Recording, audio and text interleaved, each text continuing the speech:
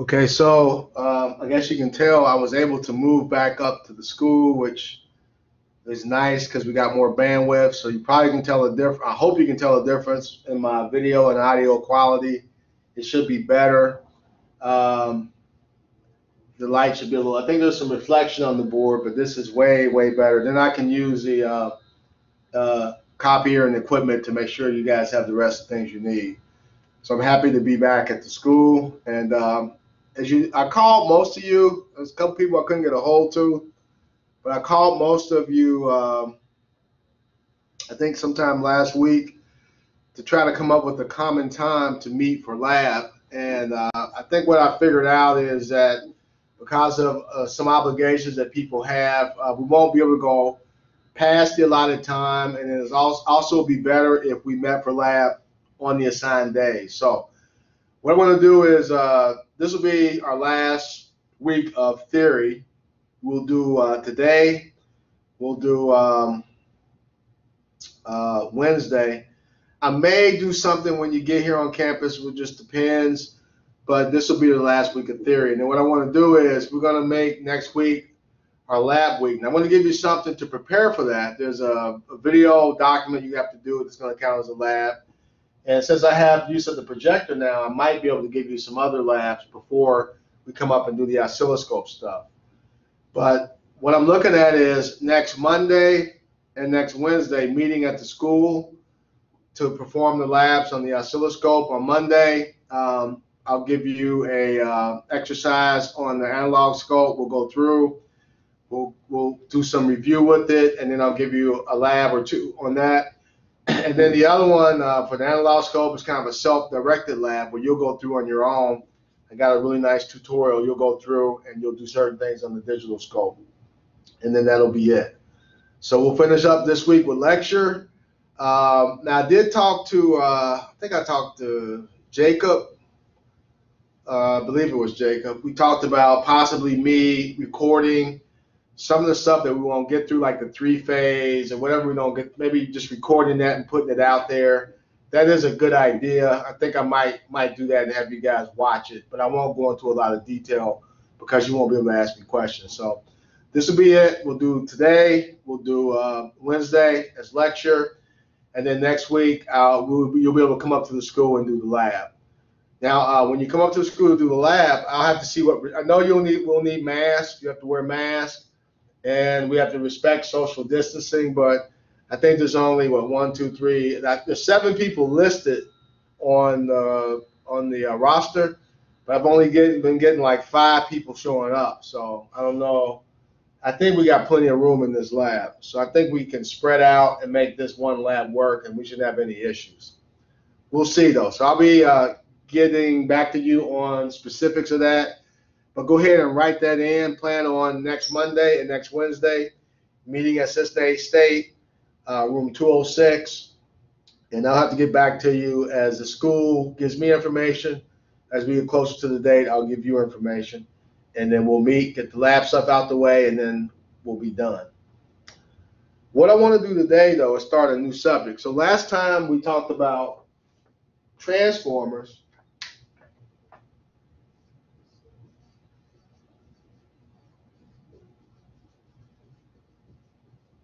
We spend a lot of time talking about transformers. You know I can use a transformer to step voltage up.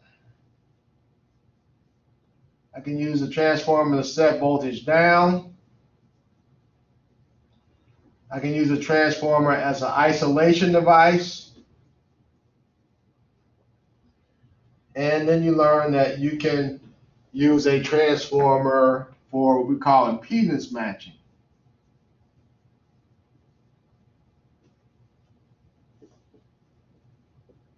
And you do that when you want to get maximum power transfer. So we went through all of these applications for a transformer.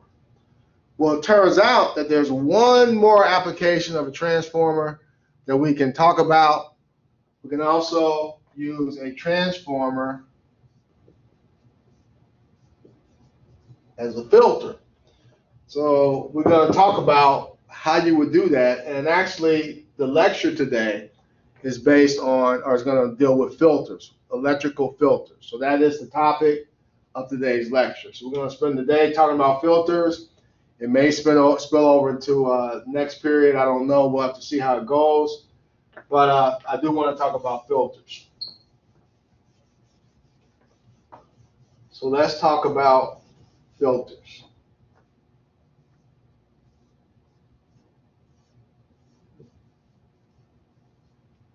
Now, when I say filters, I mean electrical filters. But just in general, let's talk about any old filter. What are filters used for? What do I use a filter for?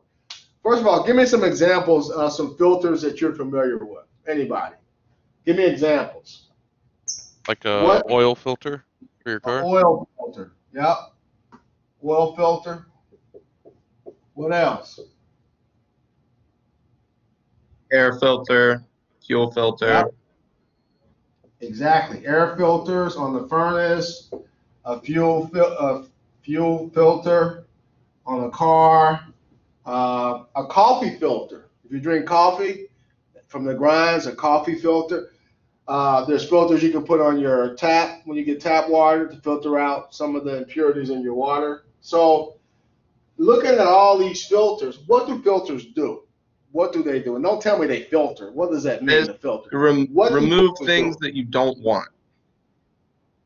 Remove things that you don't want is exactly right. So all filters do that. All filters remove things that you don't want, including electrical filters. They remove things that you don't want, and what they remove usually are frequencies that you don't want. Really, a frequency is not a thing. Like voltage and current are things, but I can have a voltage of a certain frequency. I can have a current of a certain frequency. And if I want to, I can use filters to remove those voltages and currents that I don't want. So they're kind of, as you can imagine, they're very, very useful for cleaning things up. So I want to talk about filters. And there actually is a handout that goes with this. Of course, I didn't put it up in time, so but it's just there's just a couple points on it.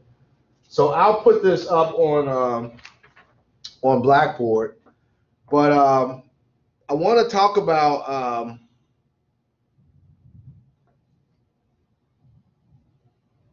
wow, is it getting ready to rain out there? I hear thunder. I'm looking out the window right here, and the trees are like going crazy, and I hear thunder. Who's out there? Randall, where are you at? Are you in Kentucky? Are you there, Randall? Yeah, I'm here. It's coming down pretty hard. Yeah, Kentucky. It's just started pouring just now. Okay, and Sam, you're in Blue Ash, aren't you, Sam? Yeah, I'm over by like Kenwood Mall. It's coming down pretty harsh over here too, Chief. So I'm at the school. It's not raining here yet. Tressa, where are you at? I'm at home. Fair enough. I mean, what neighborhood? I'm trying to see where. Huh?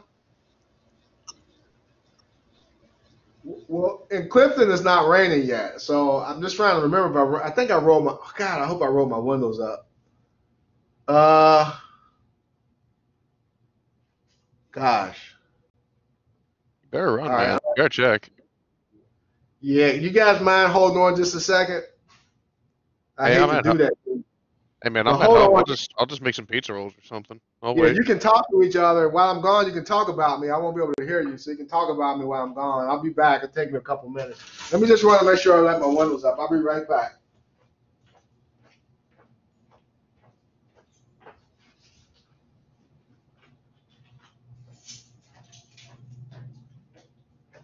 Hey Randy, room 206. That's the same spot as it was last semester, right? That Yeah. inlet? Okay. Yeah.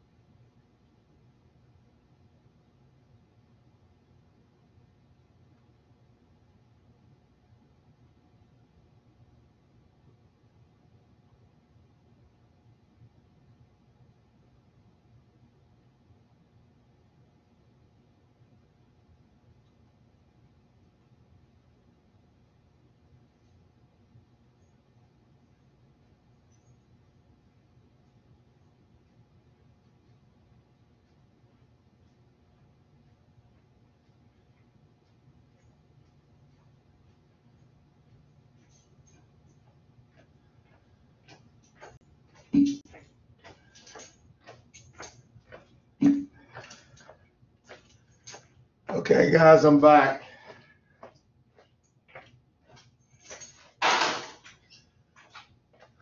So thank you for doing that. I actually had my windows down, and as soon as I got out there, it started raining, started pouring down. So I was able to get my windows up, and I moved my car to a closer spot. Okay, so sorry about So that's extra credit, right? that. Yeah, I should give you extra credit. You saved me from sitting on some wet seats. Now, so I think it was Jacob that mentioned filters take stuff out that you don't want. So your oil filter removes dirt, your coffee filter removes grinds, air filter in your furnace removes air particles, and sometimes they have charcoal filters that can actually remove chemicals. Filters take out stuff that you don't want. The electrical stuff that you don't want are or can be voltages or currents of a particular frequency. So filters, when you think frequencies, that's an AC thing. So filters only work with AC, but DC can be thought of as a special form of AC. DC can be thought of as AC with a frequency of 0. So we can take out whatever we want with the filter. Now, why would we want to do that? Well, typically currents or voltages that appear in a circuit that are not supposed to be there, we call that noise. So we can use filters to remove noise. And this topic of filters is a really, really big topic. You can really do a whole master's thesis just on filters. So people who get into the details of this, you can spend a long, long time studying filters. So of course, we're just going to skim the surface of filters. And what we want to do is understand first of all how filters work, and then how would you apply them to a circuit or to a system. So let's look at that. So let me start by mentioning that there are many, many, many, many different types of filters, but all filters do the same thing. They separate stuff out that you don't want. Now, the filters we're going to talk about are called RCL filters. So R for resistor, C for capacitor, L for inductors. So this is a filter designed using resistive components and reactive components, either capacitors, inductors, or a combination of the two.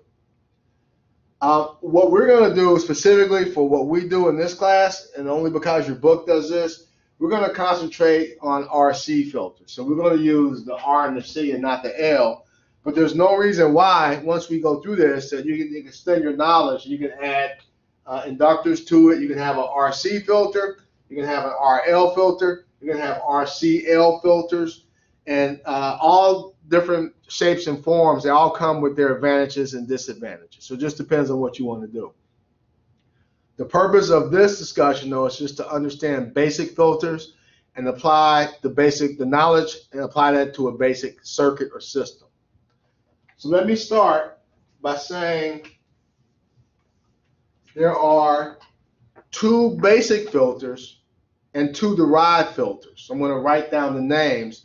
And then I want to talk about something called filter action, which applies specifically to the type of filters we're going to talk about, which are RC filters.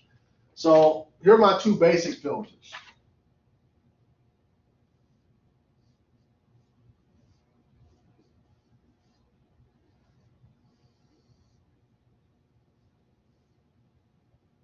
Can't see what you're writing. Can you move to the right a little bit? Oh, okay. Or move the camera, whatever. Is that better? Am I going the right way or the wrong way? You're going the right way. That's it. Can you see it? Okay. I see filters, and then I see L. Okay. Yeah, but that's on like the very border of the screen too, though. So you'll need to go from where the L is to the right for your drawings. Okay. How about right here? That's good. So you can't see this strip right here? Correct. I cannot. Let me move that. Can you see that aluminum strip now? Negative. I'll just start right here. Can you see this? Affirmative. All right, so my basic filters are low pass,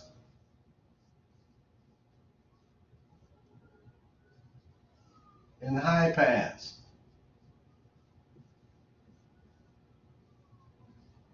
Those are my basic filters.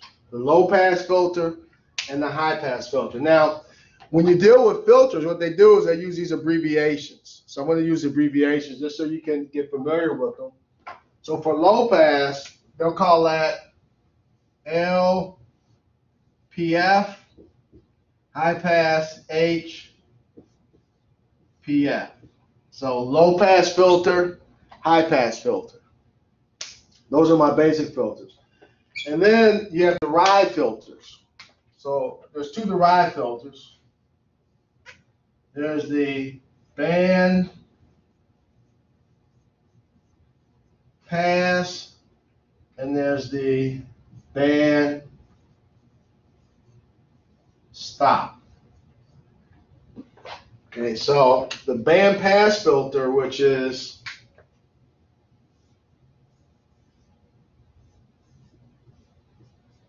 and the band stop filter, which is okay, so my basic filters are these.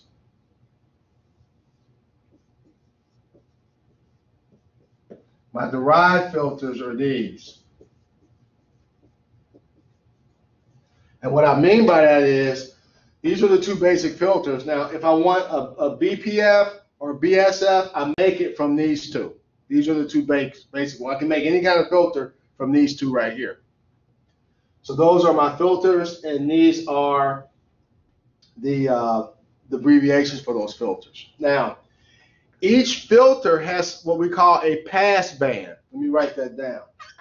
Every filter, so we're getting into some of the vocabulary of filters now. So write this down and make like a column on your paper for vocabulary words, because filters come with its own vocabulary. So the pass band, what is the pass band?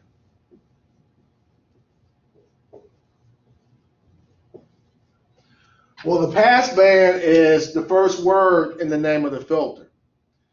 So the low pass filter. So the pass band will be low frequencies. A pass band are the frequencies that's allowed to pass through the filters. Any other thing is, we say, rejected by the filter. So a low pass filter, the pass band would be the low frequencies, and the high frequencies are rejected or stopped. For a high pass filter, the high frequencies can pass through the filters, the low frequencies are stopped. A band pass filter, I have a whole band of frequencies that can come, but a certain other part of the band is stopped. And a band stop filter, I have a whole band of frequencies that I don't want to go through the filter. The band stop filter has a second name. I'm going to put it down here in green. It's also called a notch filter. I'm going to spell it right here, because I don't know if you can see it over there. It's called a notch. So the band stop has a second name called a notch. So write that down on your paper somewhere. So the pass band. The pass band is the group of frequency, the frequency or group of frequencies that's allowed to pass through the filter. Now, let's talk about filter action. Now, filter action only applies to RC filters. Remember, you're going to have RC filters, you're going to have RL filters, you're going to have RCL filters. So filter action only applies to the RC filter. So let's write down filter action. And then after I do that, I'm going to talk about the two categories of filters. There's 4 types of filters, but 2 categories. So filter action.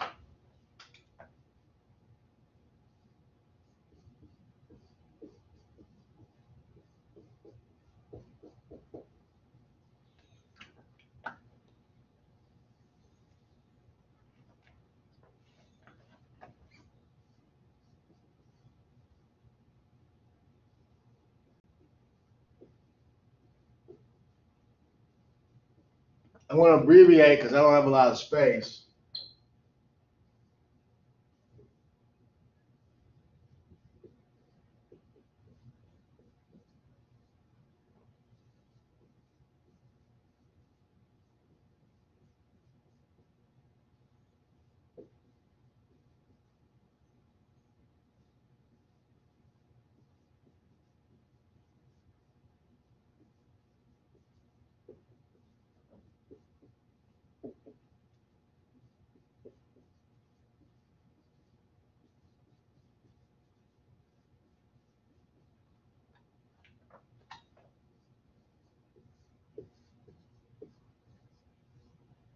All right.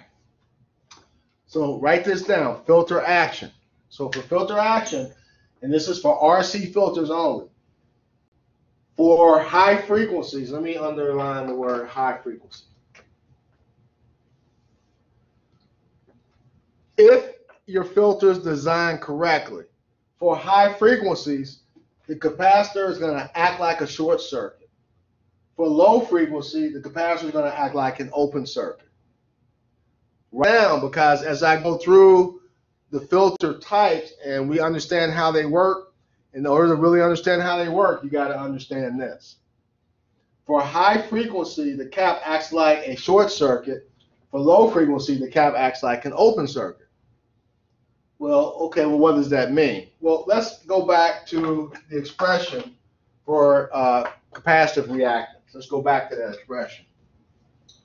If you look at that, you see that XC is 1 over 2 pi FC. So the 2's are constant, the pi's are constant. Once you go by a capacitor and solder it in the circuit, C's a constant. The only thing that can vary here is F. And depending on the value of F, if all the other variables here are constants, you get a certain value of X of C. Now, it says for high frequencies, the capacitor acts like a short circuit. What does that mean? Well, just look at the equation. As I make this frequency higher and higher and higher, what happens to XC? As F gets higher, if these other quantities are constants, then XC gets lower. So the higher my frequency, the more of a short circuit the capacitor becomes. The question is, how much of a short do you want it to be? And that really depends on the rest of the circuit. See, if I have, say I have 1 trillion with a T.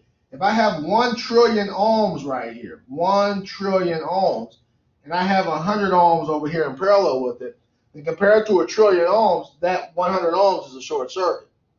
So what I mean by a short circuit depends on what else is in the circuit. But this is what I want you to remember. For high frequencies, the capacitor acts like a short circuit. For an RC filter designed correctly, you design it so that a high frequency here will give you a low enough XC that for all practical purposes it's a short. And you can see the reverse is true too. For low frequencies, the capacitor acts like an open circuit. So now what if I take this frequency, instead of increasing it, I start to decrease it? What's going to happen to XC? Well, as I start to decrease it, XC is going to increase. It's going to get higher and higher and higher. The lowest I can get is 0 hertz, but that right there is DC. We can consider DC to be a special case of AC. DC is AC with a frequency of 0. And if I put in a frequency of 0, if I put in DC, then this is going to go all the way up to infinity, which is an open circuit.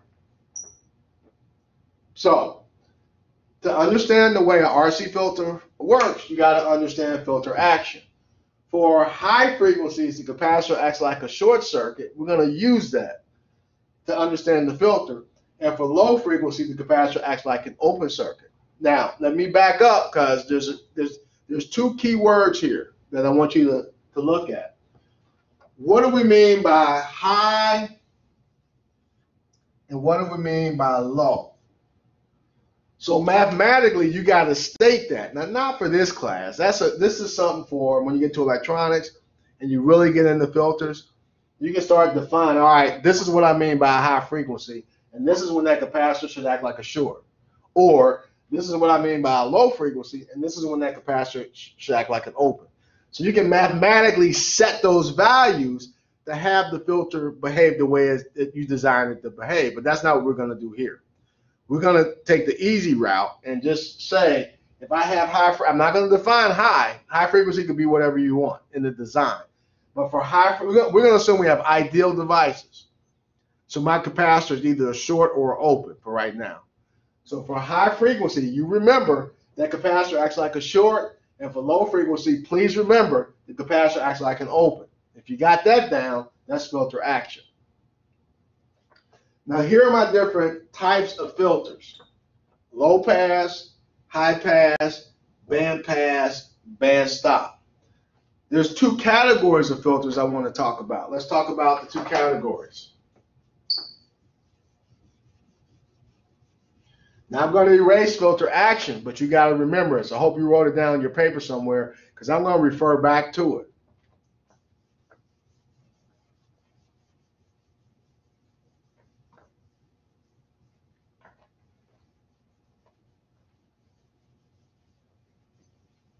Okay.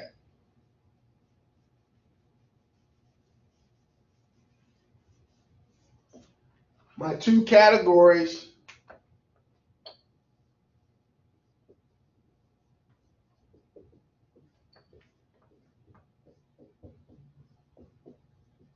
are categories of filters. I can have all four types under two categories. I can have either passive filters, or I can have active filters. So I can have any one of these four, but they can be passive, they can be active. So the easier one to talk about first is an active filter. So what is an active filter? Well, to talk about that, we got to talk about something that's a little advanced, but you probably heard of it. Everybody's heard of an amplifier.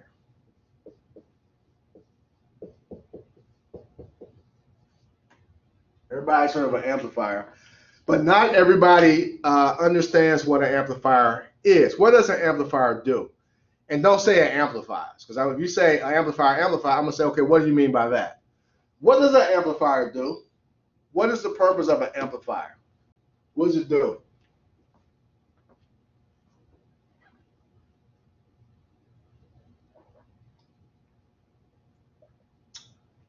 See, some of you were going to say it amplifies, and since I said you can't say that, now you don't want to say anything because you can't use the word okay, an amplifier amplifies. So what does that mean? What does it mean to amplify something?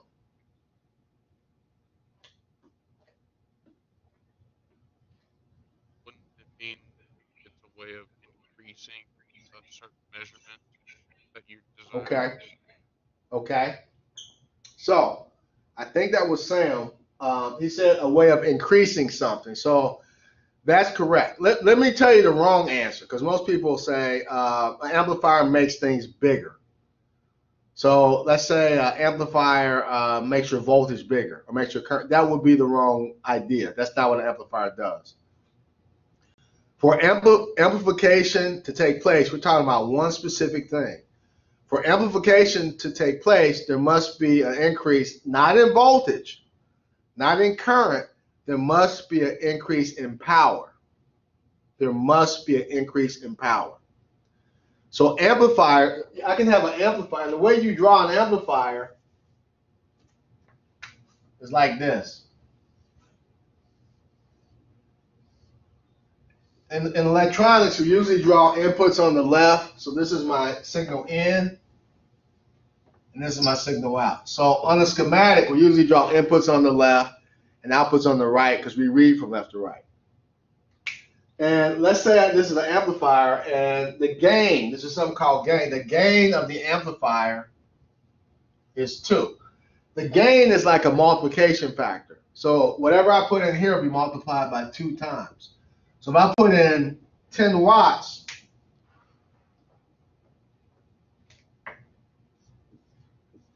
over here I'll get out 20 watts. If I put in 100 watts, over here I get out 200 watts. For true amplification to take place, there must be an increase in power. Not current, not voltage, power. Now, why am I saying that? Well, because if you give the wrong answer, like a lot of people say, all right, an amplifier is going to make the voltage bigger. Well, it might, I don't know. An amplifier is going to make the current bigger. It may be so. But think about a transformer. What if I have a step-up transformer? Let's look at a step-up transformer. If I have a step-up transformer like this, so let's say I put in 120 volts here, I get out 240 volts here. Does it amplify? Did that step-up transformer amplify our signal? And the answer is no, it did not. It magnified the signal. It magnified the voltage. But remember, for a transformer, the power on the primary and the power on the secondary have to what? They got to be equal. So there was no net gain of power. There wasn't any power gain. So transformers cannot amplify. Transformers can magnify. They can increase the voltage amplitude at the expense of the current, or they can increase the current amplitude at the expense of the voltage. But the thing about it is the power going into the amplifier, to the transformer, is equal to the power coming out if I have an ideal transformer. So there's no amplification here, nor do we want that. That's not what a transformer is for. So transformers do not amplify. We can say they magnify or they step up, but there's no amplification. Now, if for some reason I put in a certain amount of power on the primary and I got out more power on the secondary, then that would be different. But then we'd be violating the conservation of energy principle. So now you hear why I say for true amplification to take place, there must be a net gain in power. There must be an increase in power. So amplifiers increase the power. Now, it doesn't create energy, it doesn't create power. What it does is it takes power from somewhere else in the system. You got to ask your teacher about that when you get to electronics. If it's me, I'll go into it. If it's somebody else, you got to ask them and maybe they'll go into it. But just know, for true amplification to take place, there must be an increase in not voltage, not current, but power.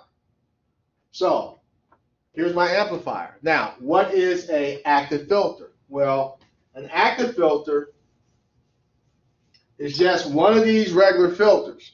So I might have let's say a low-pass filter. Now, usually when we draw a filter, we just draw it as a box. So here's my low-pass filter.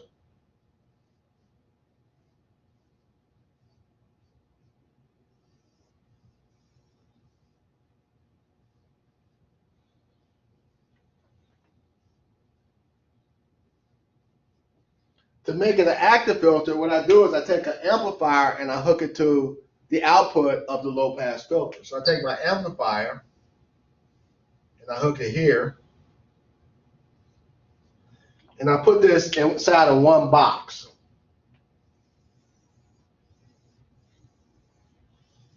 So I got my signal in and my signal out.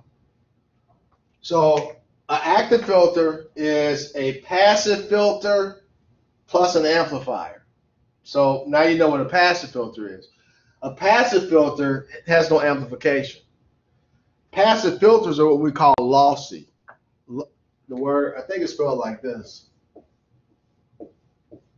I don't think it's EY. Lossy, that's the actual word.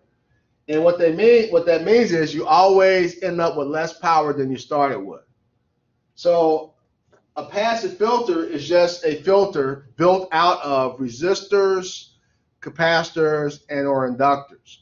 No amplification at all. And you always get out less power than you put in. The reason is you have a resistor in the box. And remember, capacitors and inductors, as we know, they cannot dissipate power, ideally. But a resistor can. And since a resistor is the basic part of the filter circuit, there's going to be power, there's going to be energy converted to heat, so there's going to be a power loss. So we say passive filters are lossy. What an active filter does is it replaces the power that's lost, and in some cases, it actually builds up the power like we did right here. So I can use the the filter, the low pass or high pass filter, to separate the frequencies. And then I can use the amplifier to build it back up to where it was or even higher than it was, which in most cases is what we want. So you should know the 4 different types of filters: low pass, high pass, band stop.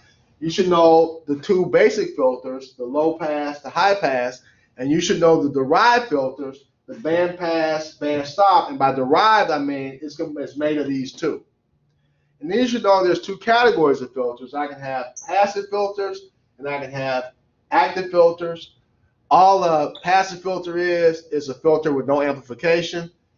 An active filter is a filter with amplification, and that's that story. So anybody have any questions over that?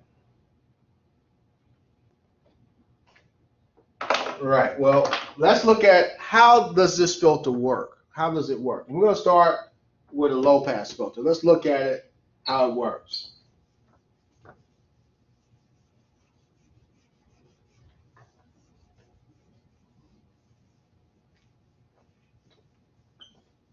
So I'm going to draw the most basic low pass filter you can have.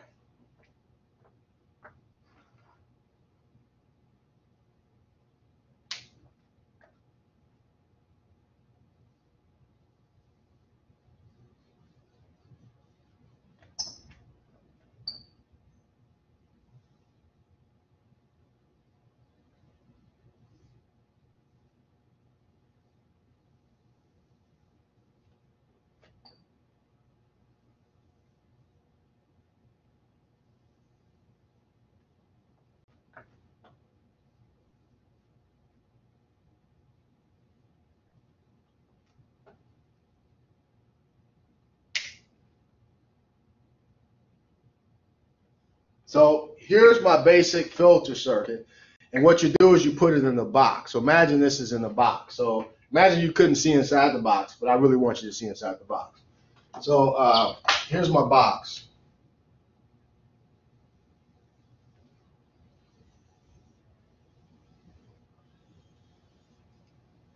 So what I really have then is this. I got this box.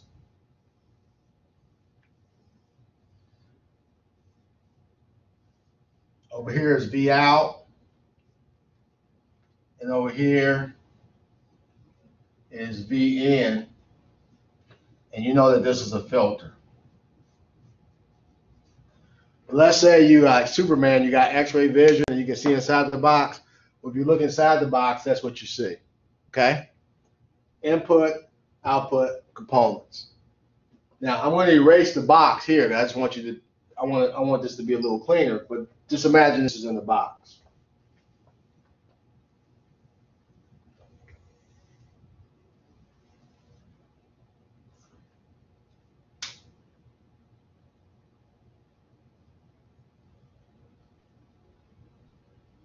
Now I'm going to do something that we haven't done before. I'm going to hook up 2 AC sources in series. They don't have to be in series, they just have to be together. But I'm going to hook up 2 AC sources in series. So I'm gonna hook this up right here. Okay, let me erase this. I'm gonna hook up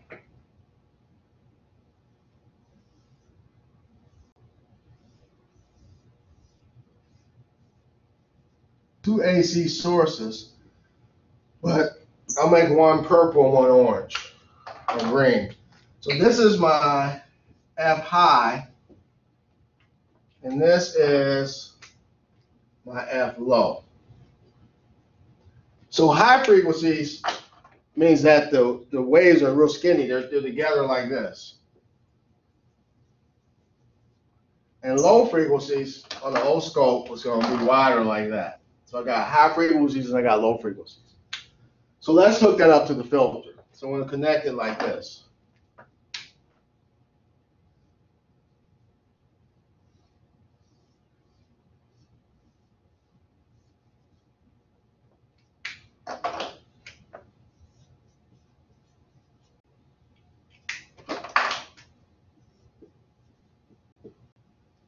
And so I got two frequencies here, right? I got high frequency and I got low frequencies, both going into this filter.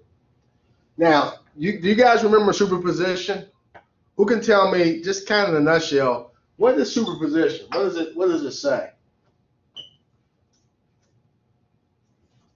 Superposition. What's the solved the circuit for one source and wrote those numbers down, and then solved the circuit for the other source and wrote those numbers down and laid them over top of each other to find, will that be the net?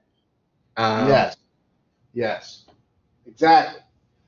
So that's exactly right. So said another way is I can treat each source independently to see what the circuit looks like specifically for that source. That's what when Jacob was, we can turn something off, find values, turn something else on and off, and lay them over each other. That's superimposed. But said another way, I can consider each source independently, and I can add those together to get the actual thing that's going on in the circuit. So if you remember that from DC, superposition. So the high frequency circuit or source and the low frequency source, even though they're hooked to the same circuit, actually see two different things. I want to explore what they see. But you got to remember filter action. Now, filter action says for high frequencies, the capacitor acts like a what? For high frequencies, the capacitor acts like a what? When you forget that, just write the formula down like this. Proportional to one, let me make that neater. Write the formula down. XC is proportional to 1 over F. So for high frequencies, the capacitor acts like a what? A short. For low frequencies, the capacitor, if I reverse these, acts like an open. So if I use that idea plus superposition, let's see what the high frequency sees. What does this circuit look like to the high frequency? Well, to the high frequency, I would have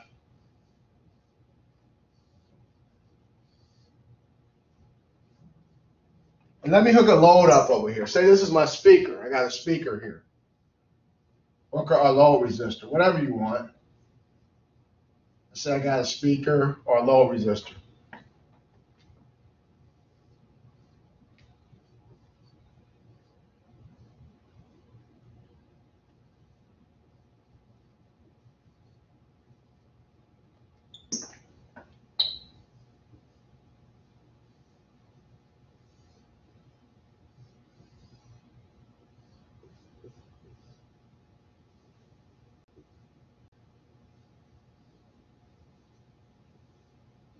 Can you guys see this picture right here? Is it in the camera? This one? Or not? Yes. Okay. Now, so here's my high frequency. Here's F high. And here's my low frequency.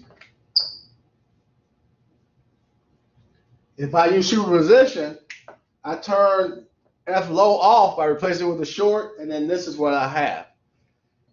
Or I turn this one off and replace that with a short, and this is what I have. So looking at superposition, I can see what each source is doing independently. Well, for high frequencies, that capacitor is going to be a what? Designed correctly, that capacitor is going to be a short circuit. So it's going to look like this.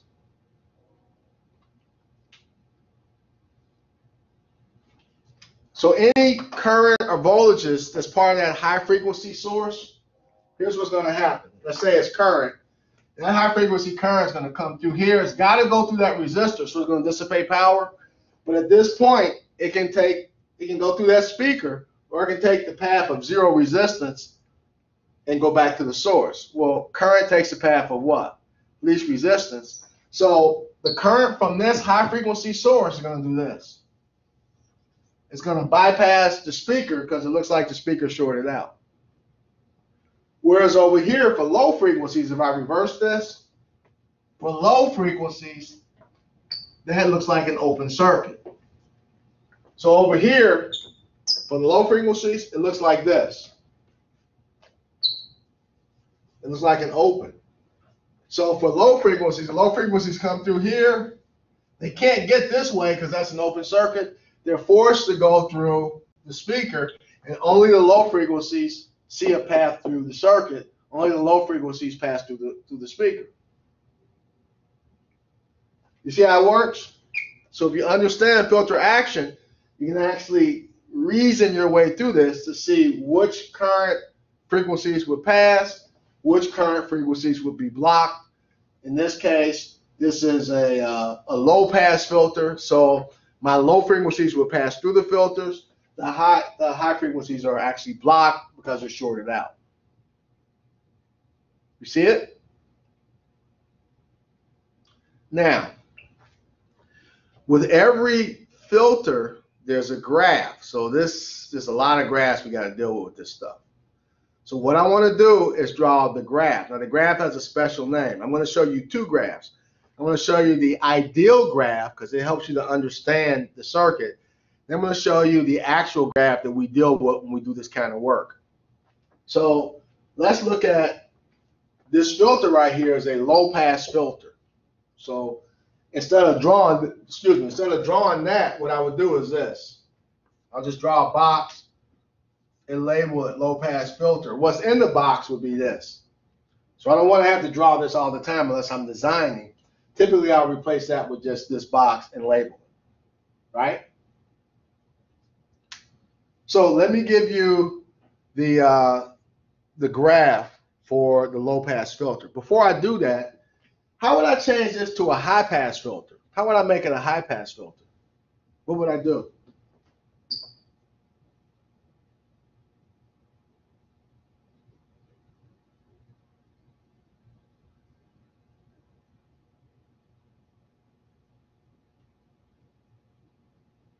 How would I change this?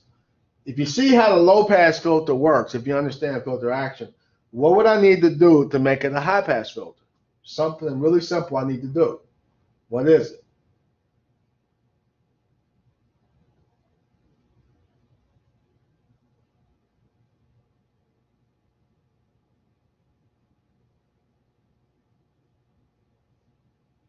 You flip-flop the components, the resistor and the capacitor.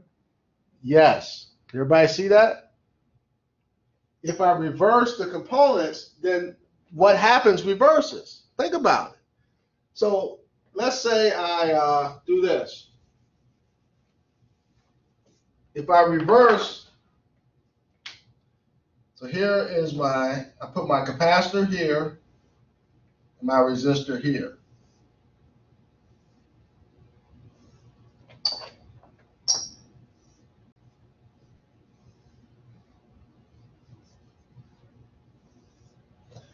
Unless right here I have a low pass filter. And I got my F low. I guess that's F high. So here's F high. And here's F low.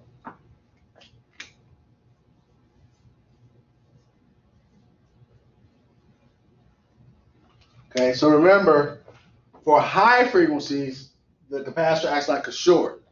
So over here, F high, that capacitor acts like a short. And if I have my speaker right here, or my low resistor, current can flow into the circuit. Some of the current's going to go there, but some of it's going to go through my speaker or my load. Whereas over here, at low frequencies, if I have low frequencies, the capacitance is going to be high, it's going to act like an open. So for low frequencies, this acts like an open. No current can get across the gap, so whatever I had over here, it's only going to get the high frequencies and not going to get the low frequencies. So I can make a LPF or I can make a HPF by just, as Jacob said, just flip-flopping the RC component. Now, let's go back to my low-pass filter, and let's see if we can, what does that look like in the graph? Ideally, let me show you what it looks like.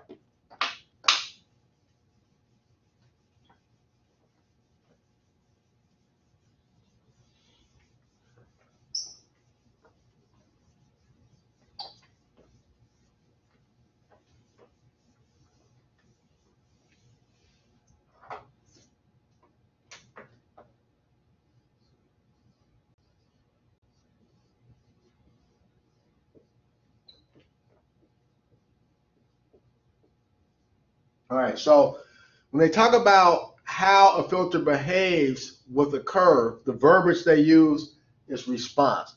How the filter responds to low frequencies. And so the name of the graph is called a frequency response curve. You need to know that. Frequency response curve. So let me draw a frequency response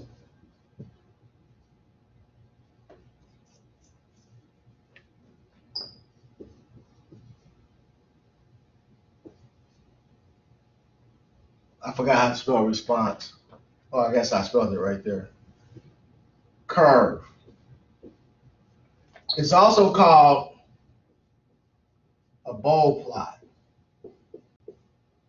So if you see that and that, they're the same thing. I like frequency response curve because it sounds smarter. People think I'm smart when I say that. Bowl plot, it's okay. I like this one better, but just know both of them. Anyway, here's what it looks like. This is the ideal response of a low-pass filter. And the way you do it is you put frequency here, and on the vertical axis, I can have a couple things. I can have voltage, I can have current, and I can have something called gain. You're going to talk about gain a lot when you get to electronics. So I'll tell you about gain in a second. But some books use a capital G to represent gain. Most books I pick up use an A. So I'm going to put an A here. So voltage and current, you know what that is. Gain is new, but it's not a big deal. So just realize on the vertical axis, or the independent variable can be V, I, or gain. Okay? So for a low-pass response, here's what it looks like. Ideally.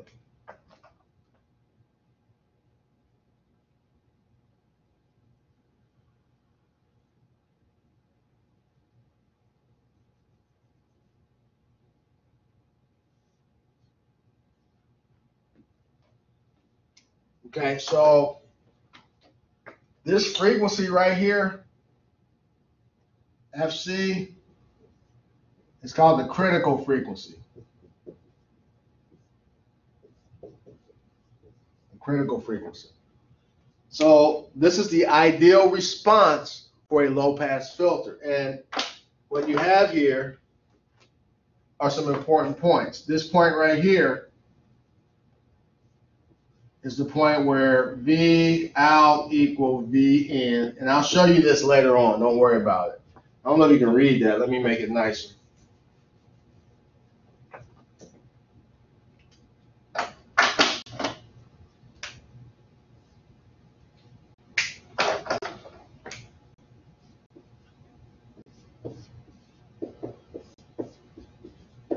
So we're talking voltage. That's the point where V out equals V in.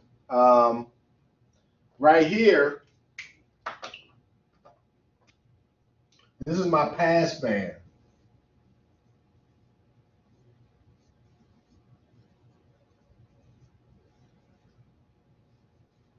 That's my pass band. And over here is my stop band.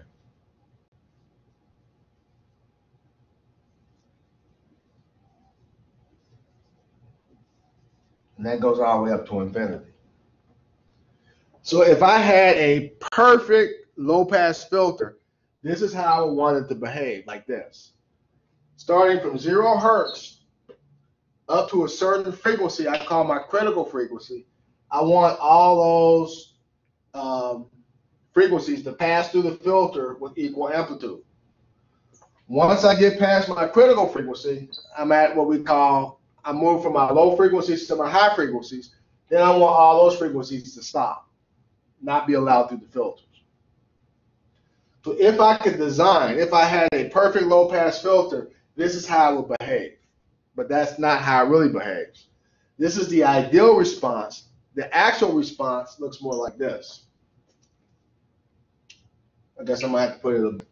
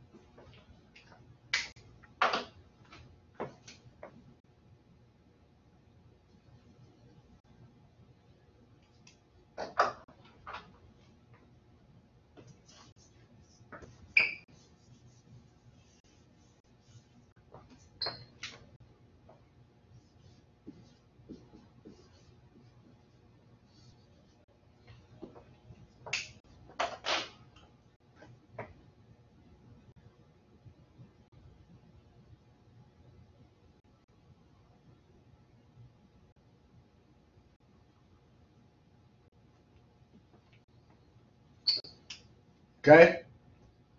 So the actual filter response curve looks more like this. Notice the top is kind of flat, but it's kind of tilted a little bit. Then over here starts to really, really drop. The slope is really, really fast. So, and let me do this real quick. So what happens is you start here. This is the point V out equals V in. That point right there.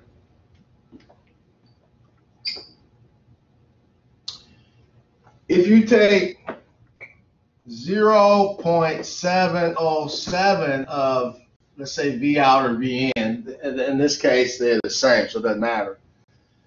But if I take 0.707 of one of these quantities, then what I get is a quantity down here somewhere.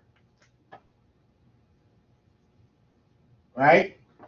I mean, if that was 1 volt, then 0.707 times 1 would be 0.707 volts. Or if that was 10 volts, I take 0.707 of 10, then that would be 7.7 volts. Whatever I have here, if I take 0.707 of it, I get a value below that point right there. That's what we agree on. But once you take 0.707 of that, then what you can do is draw a horizontal line out like this and intersect that curve and then drop a perpendicular down. What that does is define this point that we're calling FC. And what that does for you is define your band stop. So now my pass band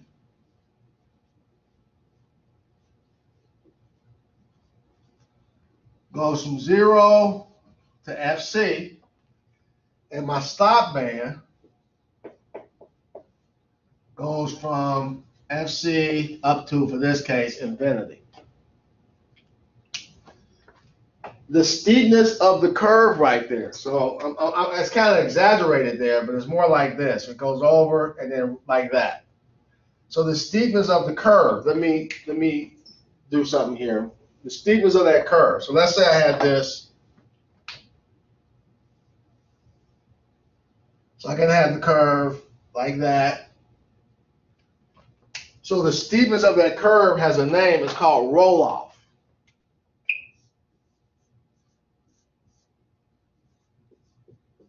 Roll-off. So the roll-off here, and let's say I do this. So the green line has a higher roll-off than the black line. And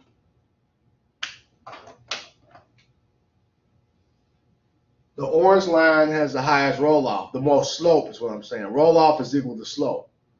So the greater the slope, the greater the roll-off. Now, this is getting a little above what we want to talk about. This is a little bit higher level, but I just want to explain something. The steepness of that curve, the roll-off, is determined by the number of RC combinations that you have. Again, I'm not going to test you on this part because this is something you'll learn when you get to electronics or other advanced courses. But remember, I had, let me go back to my filter. I need this space.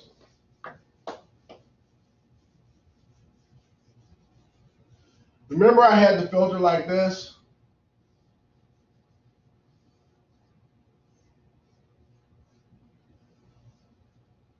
I had that. Well, each RC combination is called a pole. P-O-L-E, a pole.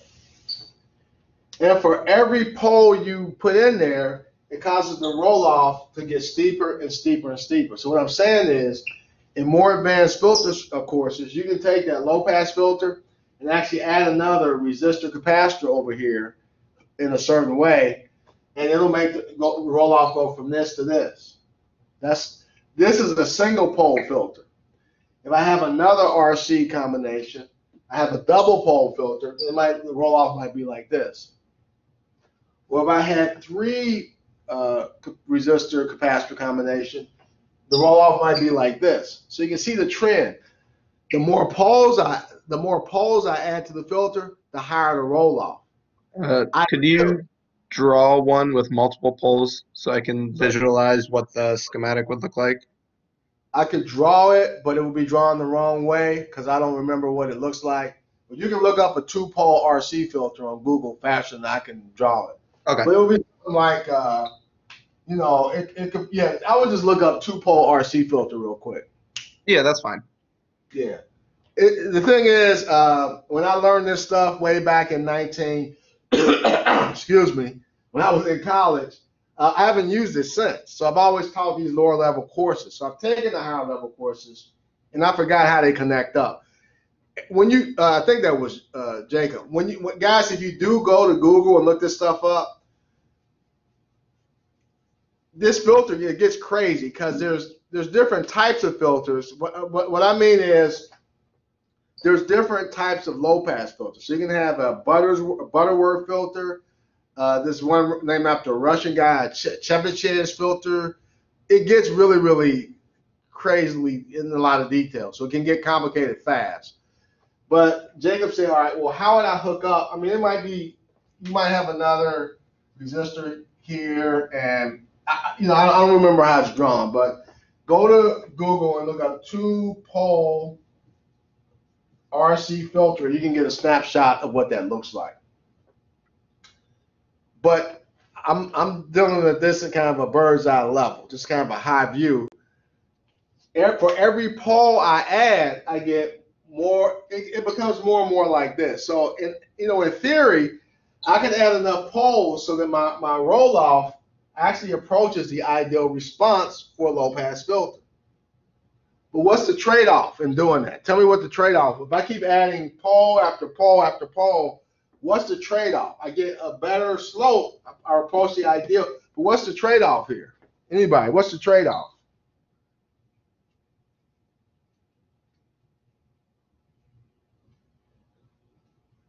Does it have to do with cost? Okay, well, that's all. Everything has to do with cost. So yeah, it's going to be more expensive, but that's not what I was thinking about. True statement. It's going to cost more. But look at the circuit. As I keep adding stuff to it, what happens? On the basic level, what happens?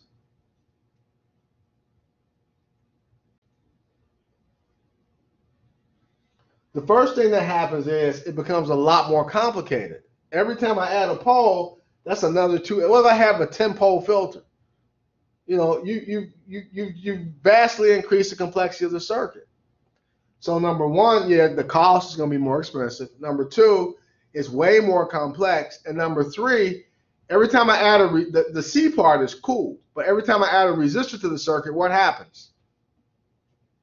What do resistors do? Now, I know you guys know this. You're just not talking to me. You lose power, right? Power, yeah. Resistors heat up. And if the power going into the filter is being radiated as heat, that means it ain't going to my speaker or whatever it is I'm driving with the filter. So these passive filters are lossy. Now, we can get around that. We can connect the amplifier to the other end and change our passive filter to an active filter. But we ain't talking about active filters. We're talking about passive filters right now. And every time I add a pole to it, I'm going to lose more power. So remember, in engineering, really in life, not just engineering, in life, there's a trade-off for everything that you do. There's a trade-off. You can buy a bigger house, but the trade-off is you're going to pay more for it. It's going to cost you more to heat it up. You can buy a bigger car, but the trade-off is cost you more gas. You can go out and get that motorcycle that you always wanted, but the trade-off is your girlfriend, your wife, your significant other, she's going to want to buy something also. So there's a trade-off to everything, right? Well, there's a trade-off to this.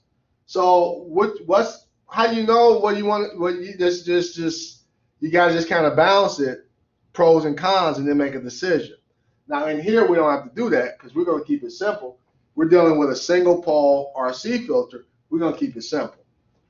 So we're going to deal with just one frequency response curve. All right, well, if the low pass response is like this, what's the high pass response look like? What does that look like? Well, let's draw it. How would I want a perfect high-pass filter to behave is the question. And you all know the answer. I want it to behave like this. I want the low frequencies not to go through. At some point, I'm calling FC, I want the high frequencies to come through and keep going through.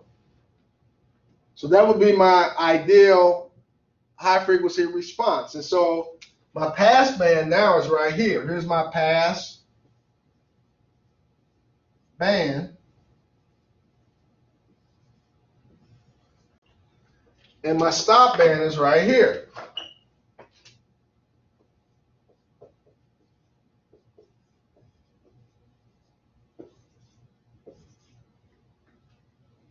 If I, in a perfect world, this is what I want my circuit to act like. Again, I guess I should label it. We got frequency here. And I can have voltage, current, or gain. I'll just for now use voltage. And that's what my curve would look like. We can't have it that way. We can approach this, but we can't have this ideal response. So what does the actual curve look like? So let me draw the actual curve.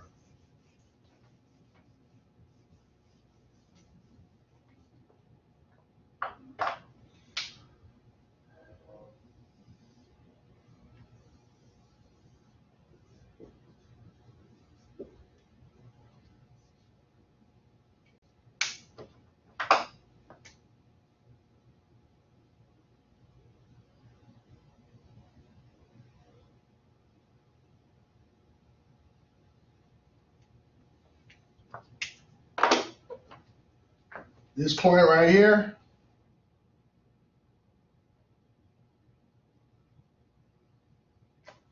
that's the point where V out equals V in.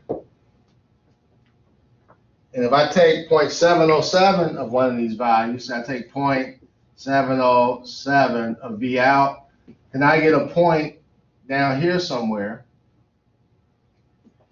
And if I bring a line over to intersect the curve and then drop a perpendicular down, that tells me where FC is. And so once you do that, now here's my pass band.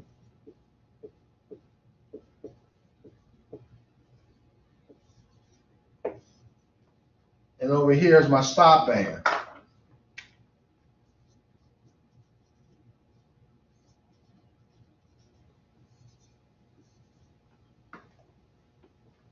And the same logic applies as the above graph.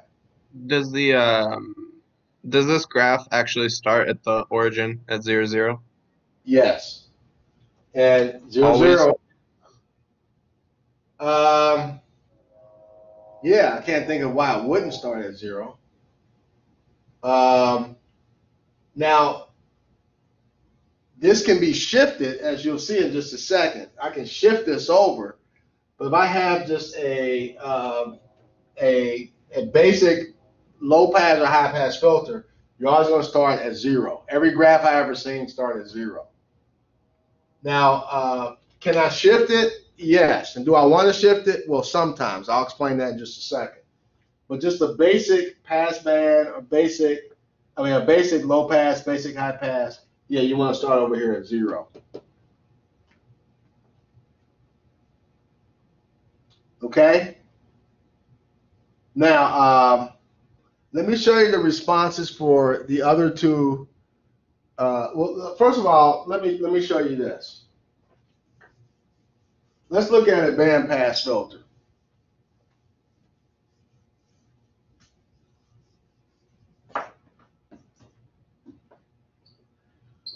Okay, so basically a band pass filter is this.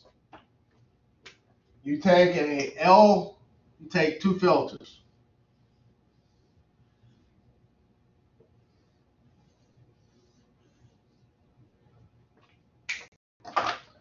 You take a low pass filter and a high pass filter.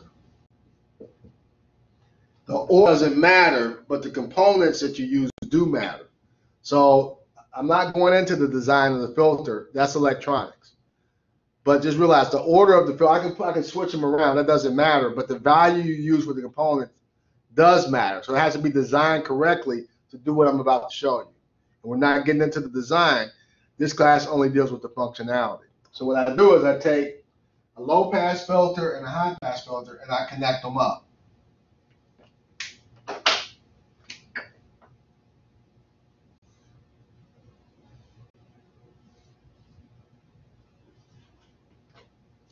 I put them in one box.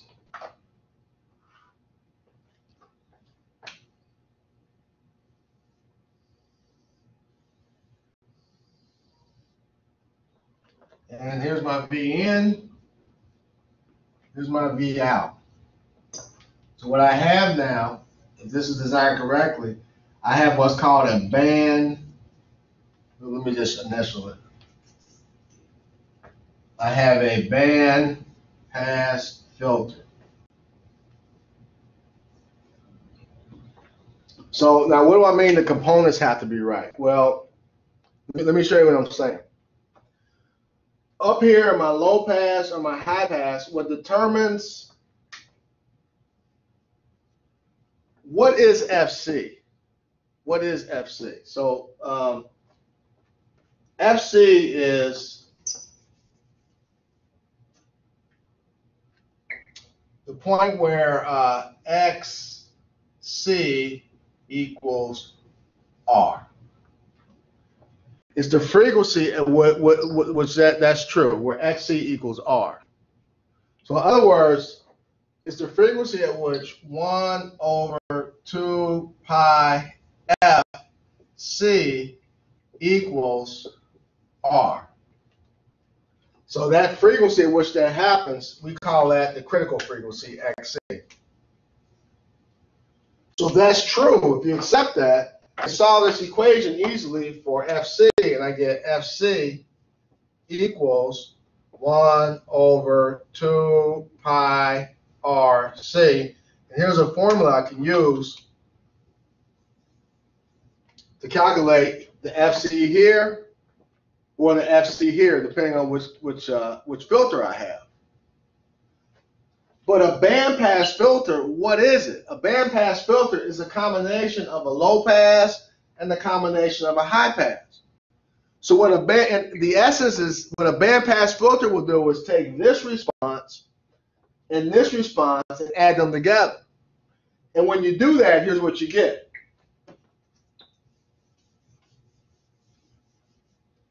You get a combination of responses.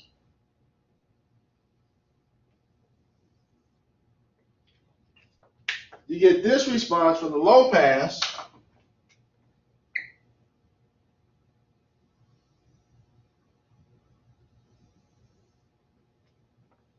That don't look right.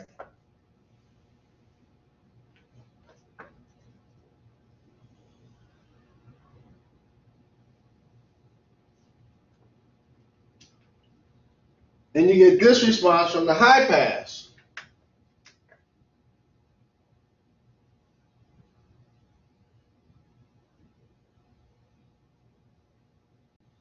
But the filter action is going to cut off, one filter is going to cut off this part of the curve, and the other filter is going to cut off this part of the curve. So what you get is a response that looks like this. The combination of those two responses actually looks like this.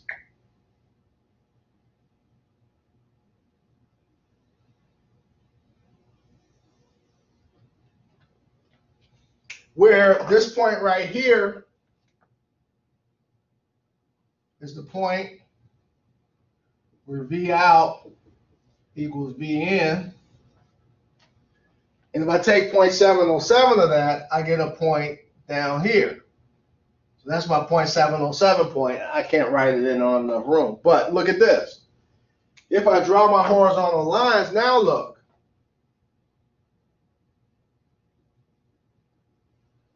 I got two intersections, so I have an FC1 and I have an FC2. So earlier when I said you got to design the R and the C component, you got to choose the right components, You have to design it in a way to where your FC1 and your FC2 are where you want them to be in the way of hertz or megahertz, whatever your frequencies are. So that's what I mean by design correctly. But if you design it correctly, now look at what happens. Right here you have your pass band.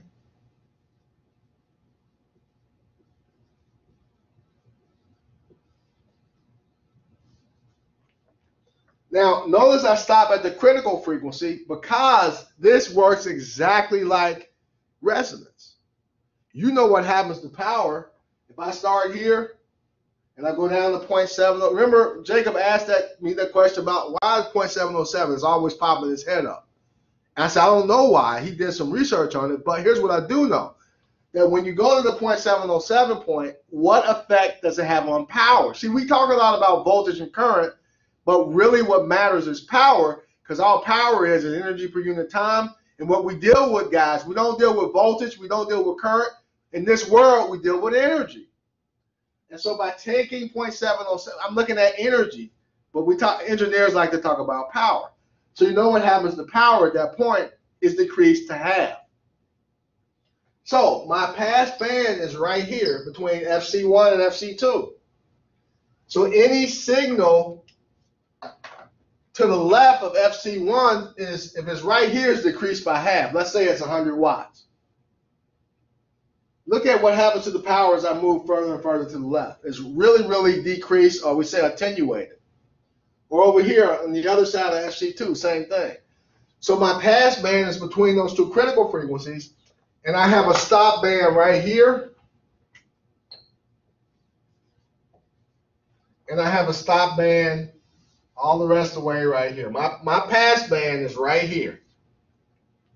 So if I have an application where I want to, I have some low and some, I have a whole band of frequencies from lows to high that I want to pass through a system, I want a pass band filter, which is a combination of an LPF and HPF.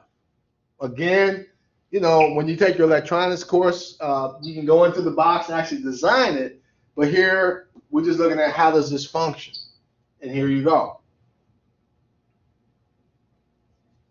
Well, if a bandpass filter, if the way for me to get a bandpass filter is by taking an LPF and an HPF, hooking them in series, and making sure they're designed correctly to give me the proper value of FC1 and FC2, does anybody want to take a chance on guessing how would I hook it up to give me, if this is a pass band filter, how would I connect those to give me a band stop filter? What would I do? Just guess. Are they going to go in parallel? Yes. Now, last time I got in trouble when I'm not going to say it because somebody reported me and I got in trouble in the class because people take my excitement the wrong way. So, yeah, they're going to go in parallel. I mean, this logic suggests that if series gives me this, probably parallel will give me something else. But again, I'm not going in the box. We'd have to sit here probably for another, I don't know how many hours to go in the box, actually design this. And I haven't done that in, well, shoot, I graduated from college and I haven't done that in over 20 years. But whoever teaches you electronics, they could do it. Now, if I was teaching the electronics course, I would review all of that, and I'd be ready for questions like that. And I'll be able to answer all of Jacob's questions too. But I haven't touched this stuff in years, so we're doing this on a high level. And hopefully, when you take electronics, you dig into what's in the box. Definitely, if you take advanced courses, like you definitely go into the box. But as was mentioned, what I would do is this. To make a, well, I guess I have to erase this. So here's what you would do. You would take a LPF and you would take an HPF and you would connect them together like this. Here's my input. Here's my output. And you would put that in one box.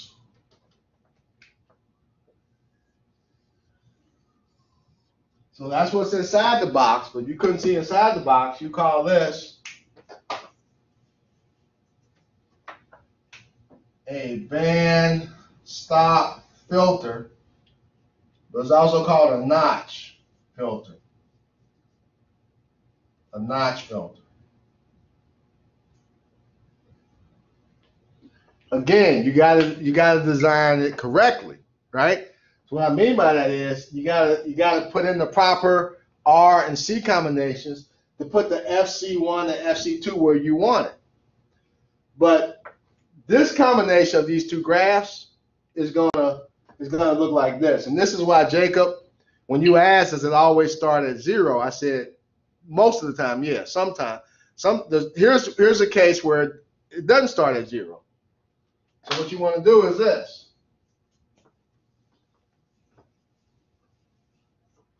The response for the band stop is going to be like this. Got frequency. Now I want my low pass response to be like this.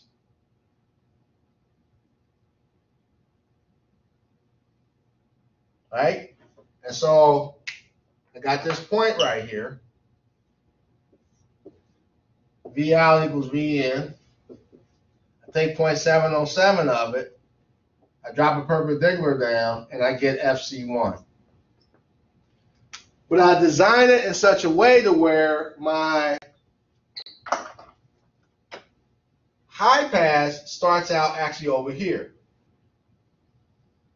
and then continues.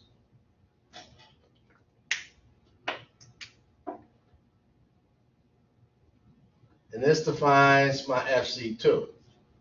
So here, Jacob, when I said, I forgot how I answered your question, but here's a case where you're starting this not at 0. We combine those two filters, and I don't want this over here. I don't want them to overlap, because then I have a band pass filter. I want to design it in the way to where I have that separation. And now look at what happens. Look at this. My pass band is actually here. Here's a pass band. And here's a pass band. But just in between these two curves, this part of the frequency is taken out. So here's my band, my stop band. Okay, so this is exactly what I was asking about. If you have a situation, and I can see in what you do, Jacob. I don't know, guys, you know the background of Jacob, and I'm not going to go into the detail of it. He can explain it to you if he wants to. But he actually does a lot of the applications of stuff that we're talking about in theory and some higher level stuff, working with cables and other things. So if there's a situation where you're dealing with AC voltages and current, and remember, DC is a special form of AC with a frequency of 0, you have a band of frequencies, just a slice of it you want to take out and leave what's the rest of it, you would use a band stop filter. You see now why it's called a notch filter? Because this is like a little notch, a little like you dug out something, a notch. So that notch filter, I'm getting confused. Pass band, low pass, and high pass, you figure out which one of these you want, depending on your application, and then you're good to go. Now again, we're looking at this on, hold on a second. Okay, I had to check my time because I'll get to talking about this stuff and look up and it'll be 6 o'clock. So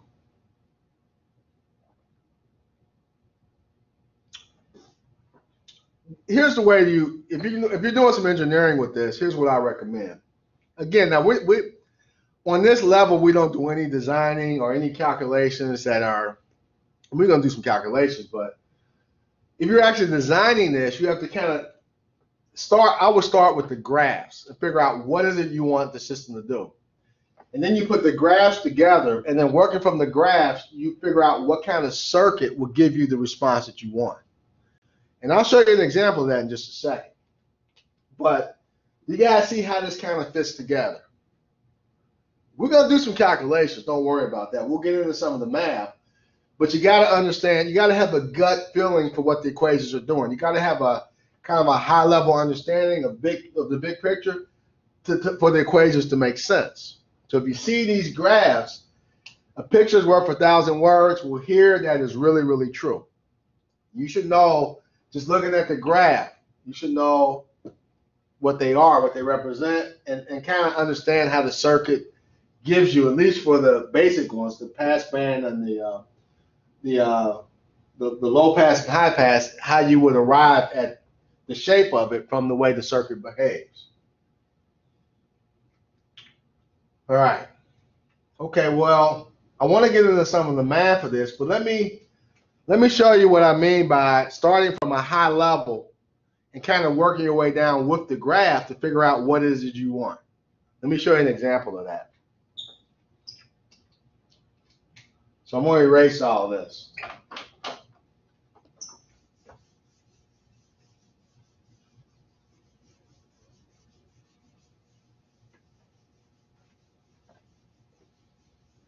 Now I'm going to ask you guys some basic questions. And we talked about this stuff before, so if you think about it, you should know the answer.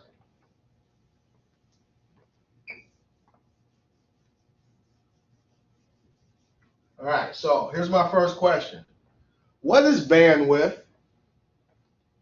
What do I mean when we talk about bandwidth? What are we talking about?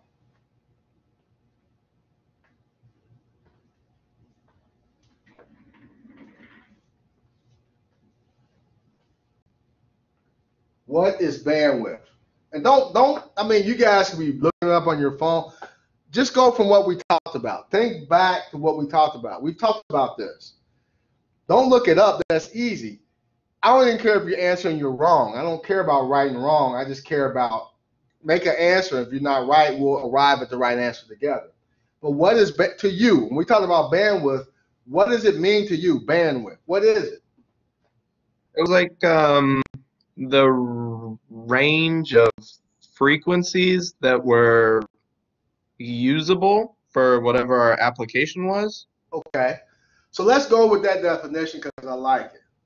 What you got to understand, and this is hard for some people to get. I don't know why, but everything has a bandwidth. Every electrical thing has a piece of wire. You know the wire you hook to your cable TV? You can't put whatever frequency. It only works for a certain range of frequencies. The frequency can be too high or too low. It won't work the way it's designed to work. That cable actually has a bandwidth. A speaker has a bandwidth. Any electrical thing, especially if you're sending information back and forth, has bandwidth. So your ears have bandwidth. What's the bandwidth for human hearing? What is the bandwidth? How low can we hear? That's a perfect example. How low can we hear? Well, the lowest we can hear, it's going to vary from person to person, but on average, the lowest we can hear is 20 hertz. Anything lower than that, now if you look it up, some people might say 15, some people might say 20. Let's go with 20. The lowest we can hear is 20 hertz. Anything lower than that, you don't hear it, you feel it. It feels like a vibration. What's the highest our ear can hear? What's the highest we can hear? Anybody remember? Was it 200? 21,000 hertz. If the lowest you can hear is 20 hertz and the highest you can hear is 21,000 hertz, that means the bandwidth of your ears is right here.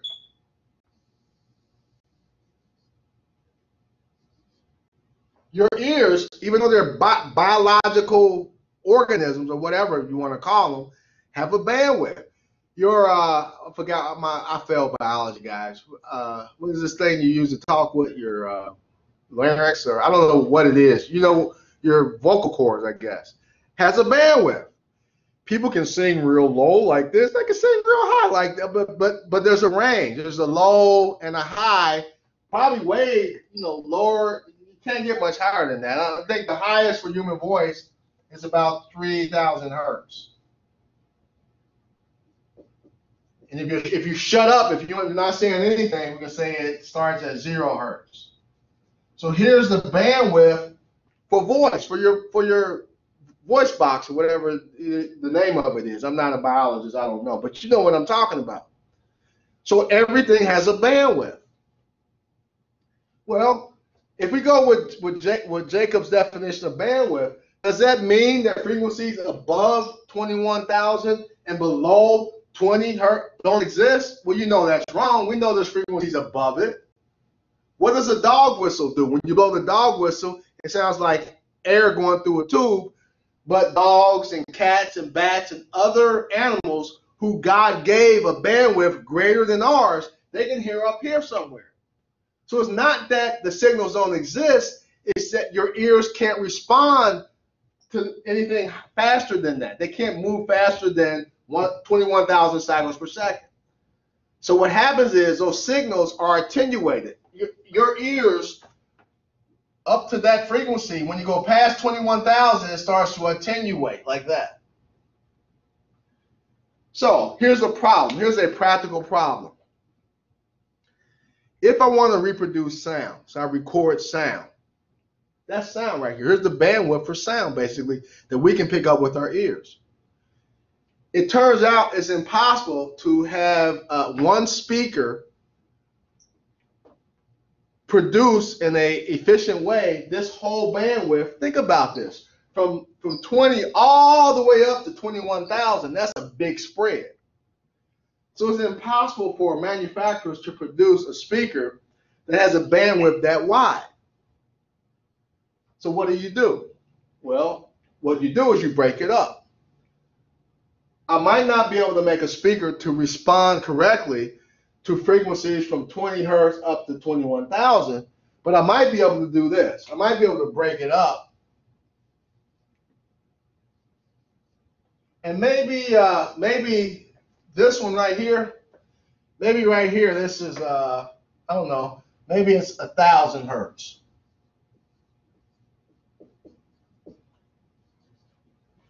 And maybe this one right here, I don't know, maybe it's 15,000 hertz. So if I'm smart about it, if I'm going to make a speaker, you see what I can do? I can't design one speaker that will respond equally well from this low end to this high end, but maybe I can break up this bandwidth, I can break up this frequency spectrum into smaller pieces.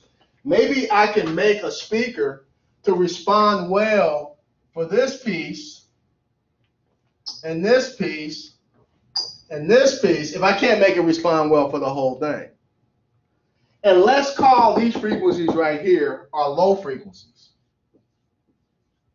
Let's call this right here our high frequencies.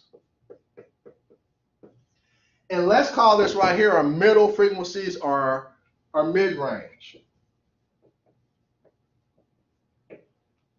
And so I got to have not one speaker, but maybe I can have 3 speakers that together can give me this whole bandwidth and reproduce the sound that I want with high fidelity.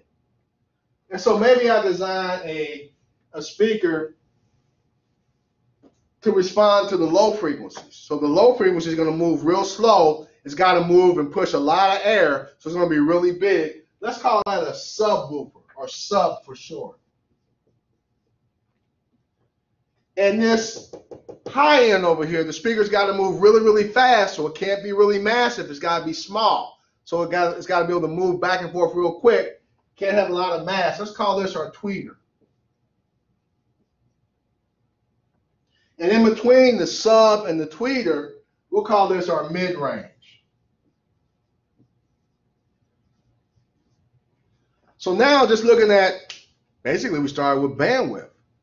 Just looking at bandwidth and understanding a little bit of acoustical physics, we can figure out that, well, maybe I can't get one speaker to respond equally well to the whole bandwidth for our ears, but I can break this up and get maybe 3 speakers to respond well enough to produce whatever I want with high fidelity.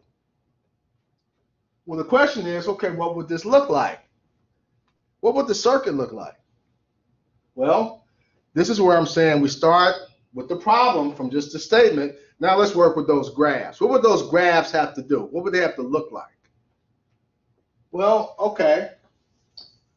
probably what I want, is there a filter that will allow, see, here's the problem, and you might have done this before. You take a subwoofer. Anybody ever done this? You take a subwoofer. That's the big speaker.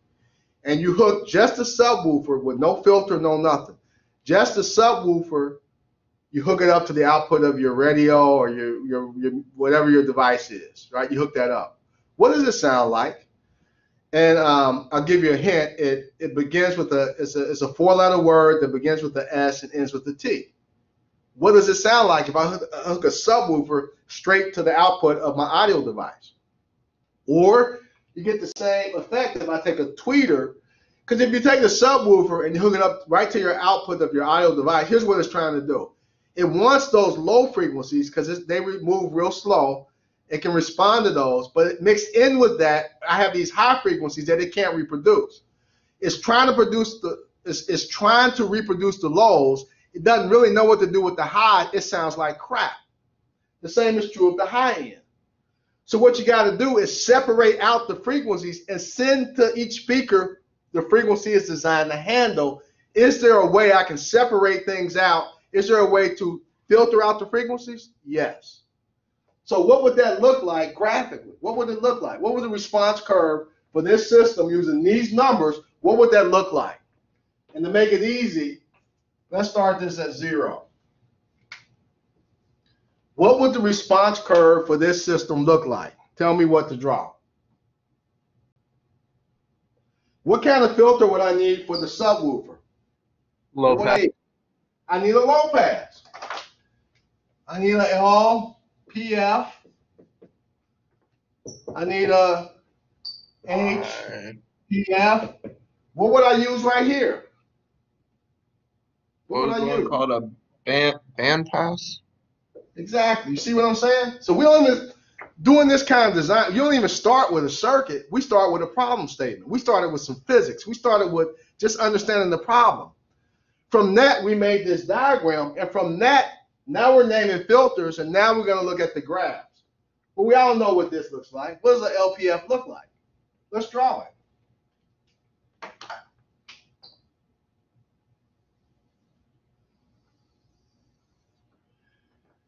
I want to hook up a filter to my sub so that it lets in the low frequencies and attenuates the high frequencies, because I don't want it to try to reproduce those highs.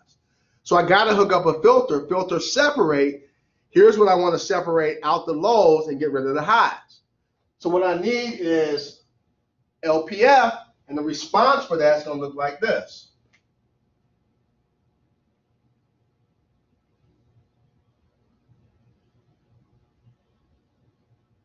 Right? Now,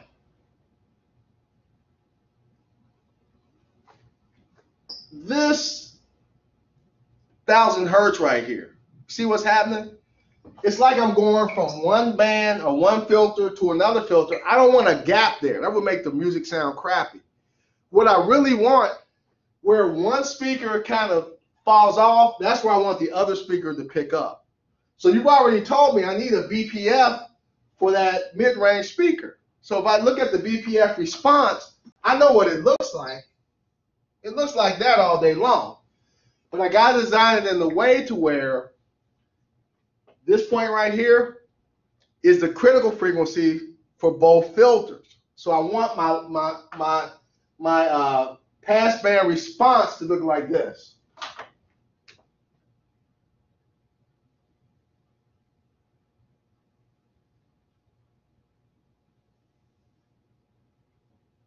And I got the same problem when I get over here to the tweeters. I want the other end of my passband filter, as it starts to attenuate, I want this other speaker to kick in and start to pick up where it starts to fall off. Right at the fifth, this should be kilohertz. This is kilohertz. Right? So I know my high pass response looks like this. But I got to put the critical frequency in the right way. I want it to look like this.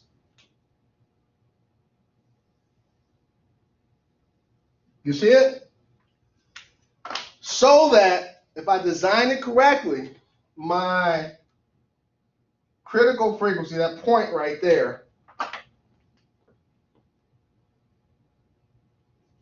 gives me my FC1.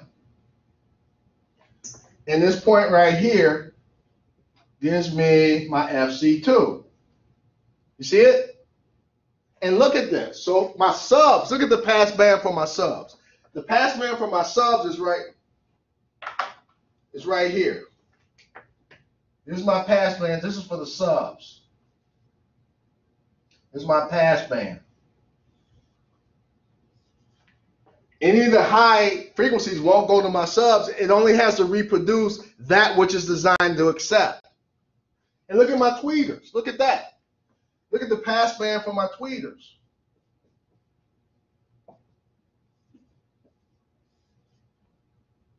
And the mid-range speaker doesn't want real low, doesn't want real, it wants something in between. Look at the passband for that. It's beautiful. Here's my mids.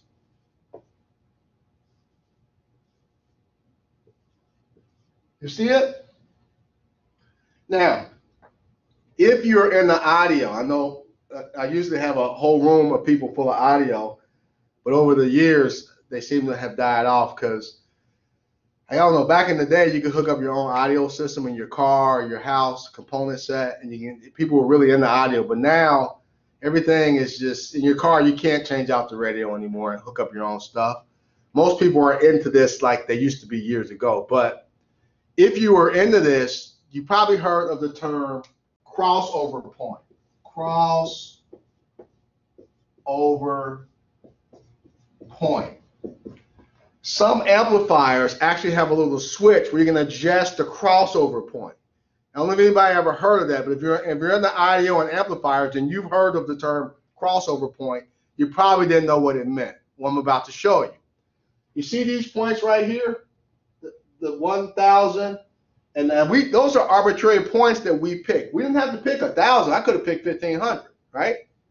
But once you pick it and design the system around it, now look at our graph. You see how my low pass and then my band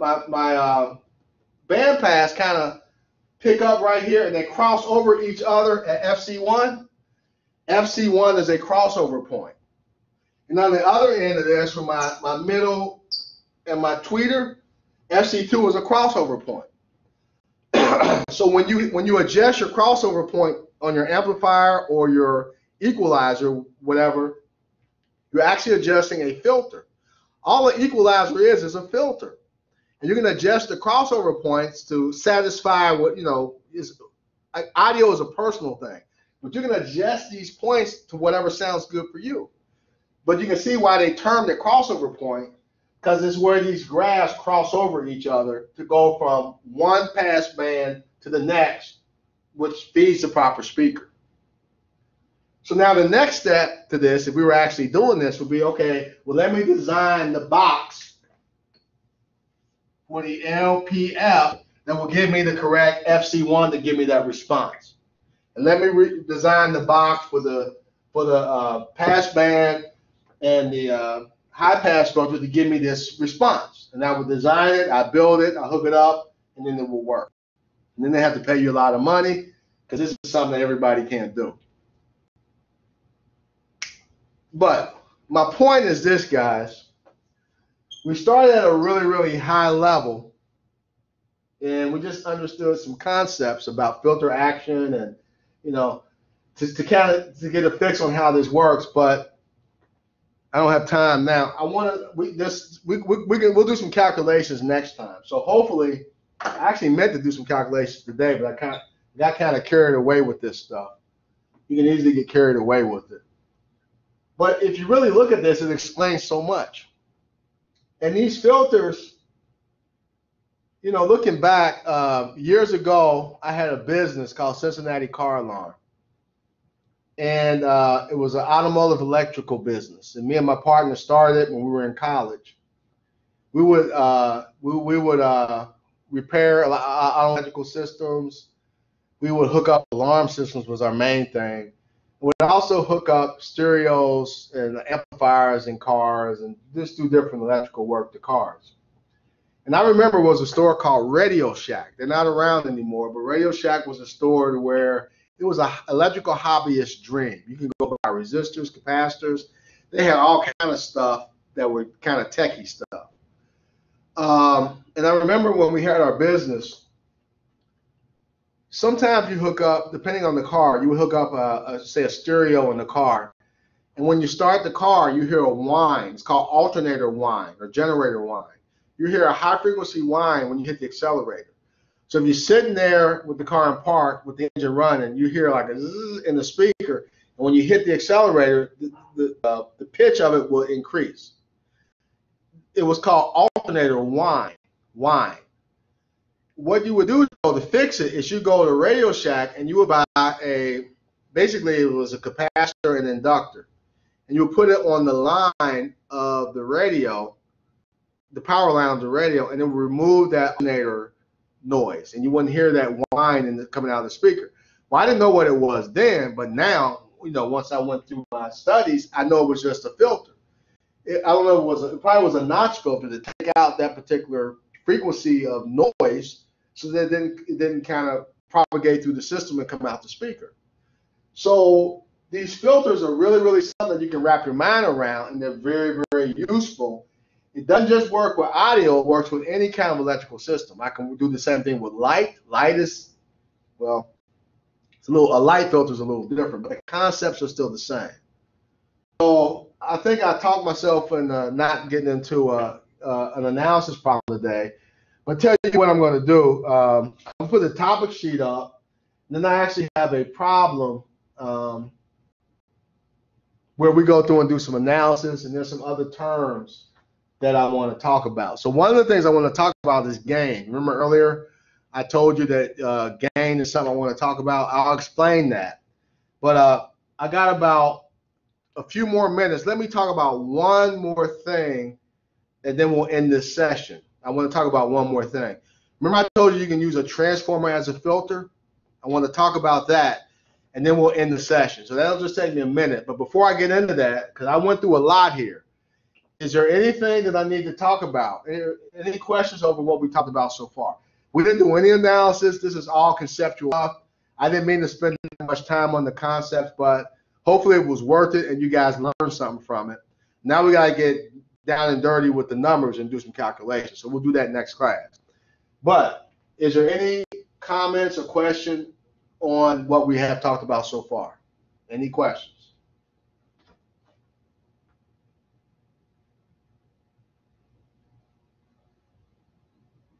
Okay, well, if there are no questions, let me do one more thing. This is quick. I want to show you how you can use remember I said you can use a transformer as a filter? So let me show you that real quick, and then we'll be done. So and we'll come back to this. So if you think of a question, you can ask me on next class. And so it looks like I'll get the filters, and the topics I have not talked about is superposition, Thevenin, and three-phase power. So, and we're going to do lab that last week. So I don't know how far we're going to get, but I may take up Jacob's suggestion and just video some of that anyway. You guys can watch it at your leisure. Of course, I wouldn't quiz you over anything that I haven't lectured over. You have a chance to ask questions, but you might be interested in some of that stuff. So we'll see how it works out. But let me actually I'll show you the transformer, and I can show you some other stuff next time. But anyway, there is let me talk about something called DC insertion.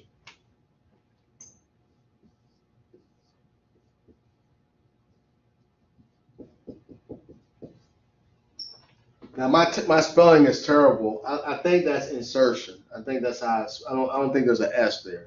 DC insertion. I should never try to put it on the board without first looking it up. But let me show you what it is. DC insertion is this. Let's say I have an AC source.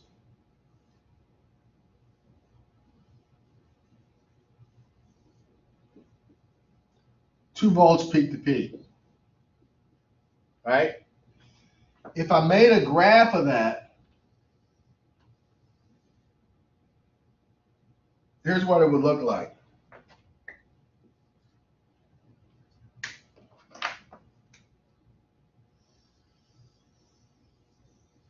Right?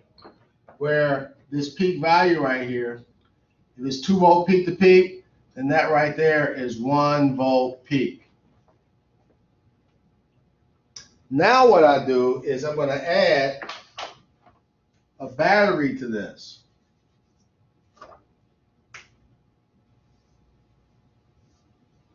$10 volts. If I add a 10 volt DC battery to this circuit that has a 2 volt peak AC source, what do you think is going to happen to that graph? Anybody? What do you think is going to happen?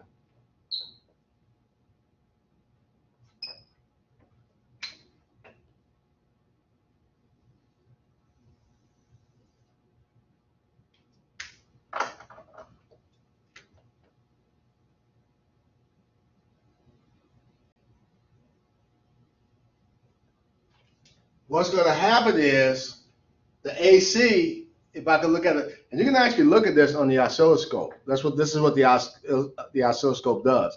It lets you see it. If you add this to the circuit, what's going to happen is, if this is my 10 volt signal, my DC, then the AC is going to jump up here like this.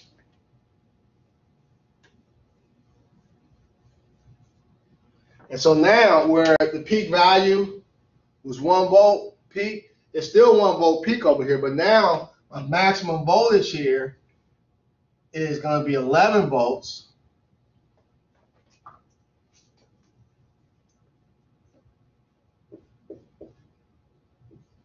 And my minimum voltage here is going to be 9 volts. You see that? So this is what I mean by, I don't know how you spell insertion. I don't think that's right. But this is what I mean by DC. It's got an S. Change this to an S? Like that? I think so. Okay, that looks better. But you see what I'm saying, right?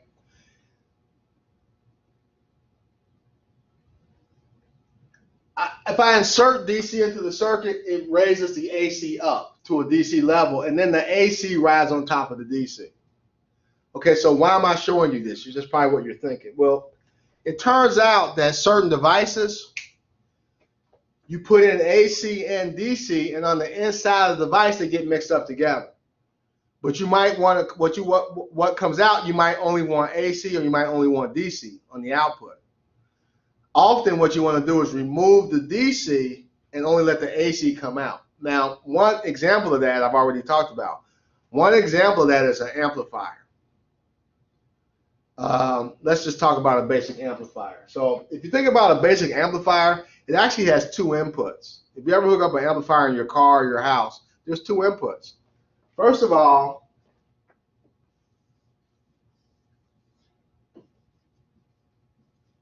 there's a power input.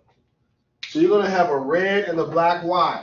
Let's say this is an amplifier for your car. You're going to have a red wire, which you hook to the positive terminal of the battery, and you're going to have a black wire, you hook to the negative terminal of the battery. That's your one input. That's your power input. And then your third input, you got a radio or a CD player. You got some kind of audio. Oh, you can't see over there, can you? You got some kind of audio device. So it might be your cell phone, it might be a radio, it might be a CD player, some kind. Well, what is audio? Audio is just complicated AC signals. It's AC. And you're going to also put that into the amplifier. So if you were to look inside of here, when I say look, I mean using equipment like an oscilloscope and meter, you will see inside of the amplifier, you actually mix the AC and DC up together. The problem with doing that is, on the other end of the amplifier is a speaker. And a speaker is a current-driven device. What I mean is, it takes current, not voltage. It's driven by current. It works by current because it's an electromagnetic device. And you know, the magnetic field is proportional to the current flow, not voltage, but current. current makes magnetism, which makes the speaker work. And so it's a current-driven device, and the current that moves it back and forth is the AC current, not the DC. So when you hook up the speaker to your amplifier,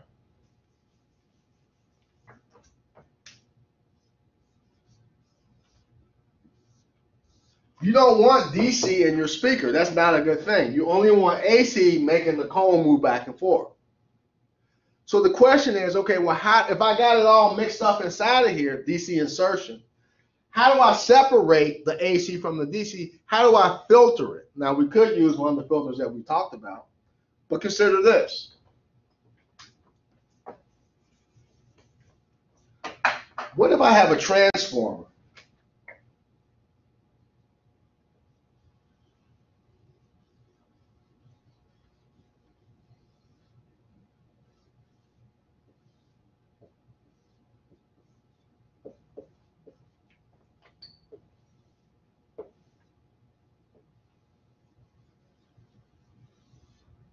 What if I have a transformer hooked up to a 10-volt battery, and I put my voltmeter over here, or my scope? I hook up over here. What would I see on the secondary? What would I see on the secondary, and why? How much voltage would my meter or my oscilloscope read? What would I read? I don't think you'd see any, would you? You wouldn't see anything. Why not? DC can't jump the gap. Why not? Because the inductor doesn't work with DC, right? Because for the yeah, you need the motion of the alternating current going through the coil to make the magnetic field, right? Yes, you guys see it? See, this is what I like about this class. When I told you I teach from first principles, I don't just come in here and start throwing these rules at you, and it's not based on anything. If you learn from Faraday's law is a first principle. And just by understanding Faraday's law, Faraday says you got to have a coil. But we got that. We got two of them. You got to have a magnetic field. Well, if I have a voltage source hooked to a closed circuit, there's current flowing. If there's current flowing, it's going to produce a magnetic field like that. But as Jacob said, what I don't have is motion. Faraday says you got to have motion. And the way we got the transformer to work is I put an AC signal here. The varying current caused the magnetic field to vary, which gave us the motion to induce voltage over here. So remember that circuit I had? I had an AC source, and I had a battery that was 10 volts. And I called that DC insertion. If I hook up that same circuit right here, this is 2 volts peak to peak. Let's use superposition on this. The 10-volt source is going to make the magnetic field do this, but it won't move. It moves up, but it doesn't move. Only that 2 volts peak to peak moves the magnetic field enough to give me a little bit of variation to induce motion to give me a voltage on this second side. Now, if the turns ratio are equal, let's say that the primary turns and the secondary turns are equal to each other, then what I'll get over here is, even though I have this signal on the primary side, I have this on the secondary side, because as Jacob said, DC can't jump the gap. Well, DC, there's no motion in the DC to induce voltage on the secondary side from the battery. Only motion here is provided by the 2-volt AC source. So over here I have pure AC. I've used that transformer to undo the DC insertion. So what you can do in your amplifier, now this is done inside the amp, but let's say it wasn't. All you got to do, if you don't want DC in your speaker, you take a transformer,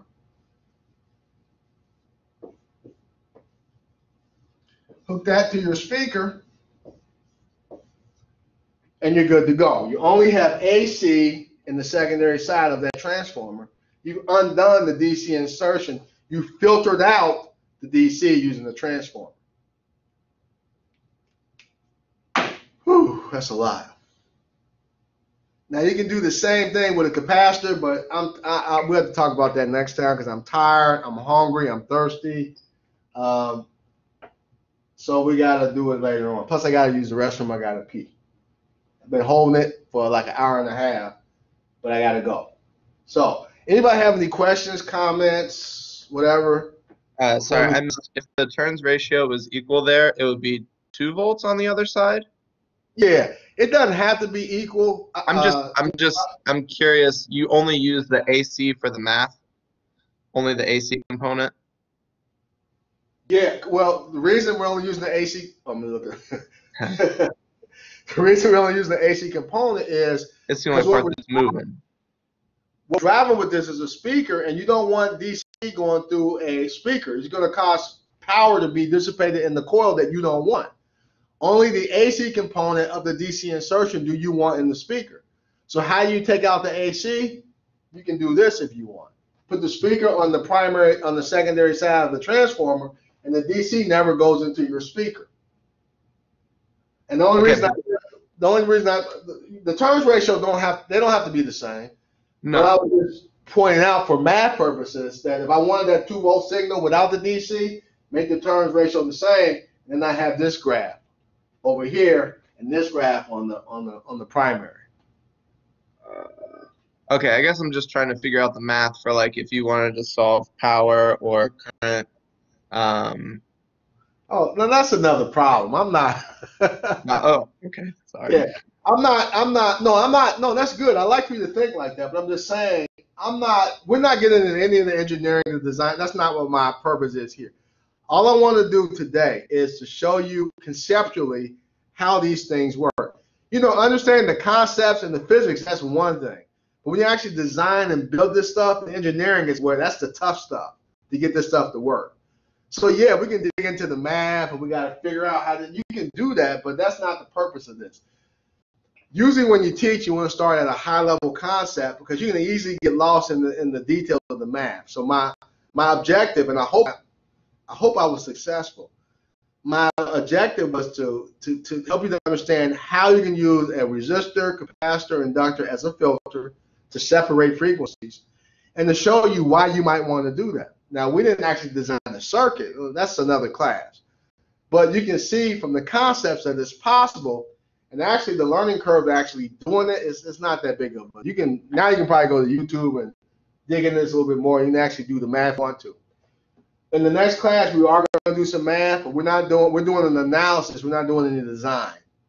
So we're going to, given a certain filter, I can calculate my critical frequency. I can calculate my pass band. I can calculate my amplitude. I can calculate a whole lot. That's the stuff we're going to get into. Designing the filter, though, that's a whole nother topic there. That's beyond the scope of this course. But to me, if you don't understand how it works, it makes understanding how to design a system like that a little bit easier. So sorry, I can't answer that off the top of my head, but let's see what the next class brings. So guys, I think that's it. I'm all pooped out right now. I'm tired. So hopefully this gives you something to think about. If you want to read the book on filters, you can. I don't care. Or look at YouTube.